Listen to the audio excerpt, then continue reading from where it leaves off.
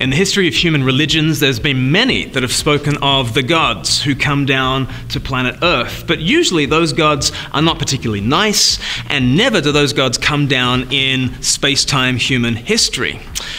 Many people in space-time human history have claimed to be the Messiah, but we haven't usually taken them very seriously. And even if they have had a following, it's only been short-lived. But Jesus comes into the middle of human history, he makes extraordinary claims for himself, and he turns out to be not like the squabbling deities of human religion. He turns out to be the kind of God who gives himself for us.